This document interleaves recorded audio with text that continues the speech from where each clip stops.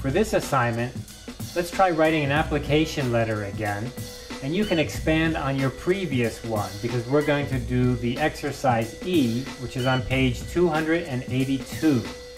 Remember that there are 5 job openings. You pick one.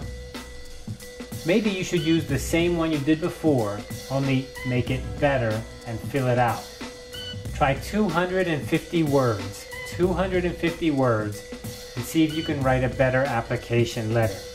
Now remember, I want you to look at your first homework, look at the feedback, and everything that was wrong, try to fix it to be right.